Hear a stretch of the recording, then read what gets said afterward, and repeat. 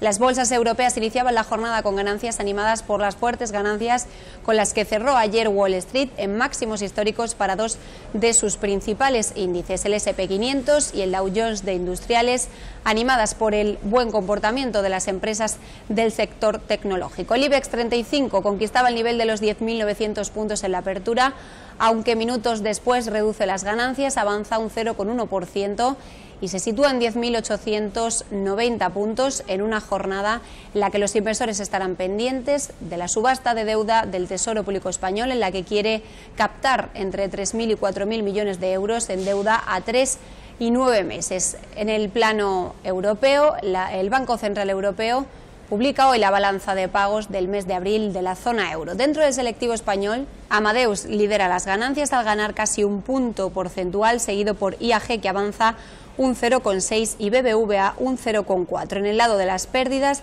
ACS cede un 0,4%, la Socimi, Merlin y ArcelorMittal un 0,3. En el mercado de deuda, la prima de riesgo española baja hasta los 114 puntos básicos, mientras que en el mercado de divisas el euro continúa estable en su cambio frente al dólar y se cambia por $1,11, mientras que el barril de Brent continúa cotizando a $47.